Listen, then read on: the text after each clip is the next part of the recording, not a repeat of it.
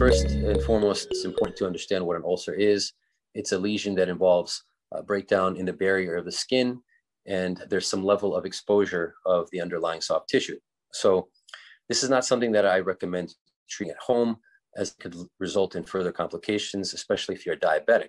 So a foot ulcer should be treated by a foot specialist that will assess the type of ulceration, whether there's an infection present, the thickness of the ulceration, whether there is healthy granular soft tissue or unhealthy fibrotic tissue that needs to be debrided and removed. And a foot specialist will also determine how to properly treat the ulceration that may involve not only cleaning or removing of the dead tissue, but also what medications to apply that are going to keep the bacterial content down and maintain proper hydration of the ulceration.